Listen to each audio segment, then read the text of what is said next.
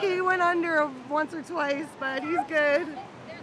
Life vests and surfboards, dozens of furry pups were ready to make a splash in Del Mar. It's just a lot of fun, and you know the dogs really don't give a darn who wins. From extra small to extra large, about 40 furry surfers participated in the Helen Woodward Animal Center's Dog Surf-a-Thon.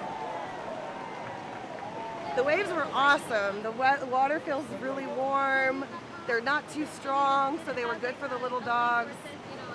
Yep, it was a little choppy, but it was a lot of fun. It's really incredible to see all of these dogs, different breeds, different types of dogs, different sizes, all getting out there on the waves, and you can really tell that these dogs love doing it.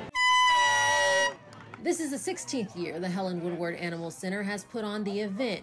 The funds will be used to help pups who still need a forever home. Due to COVID, the Animal Center made a few changes to keep everyone safe.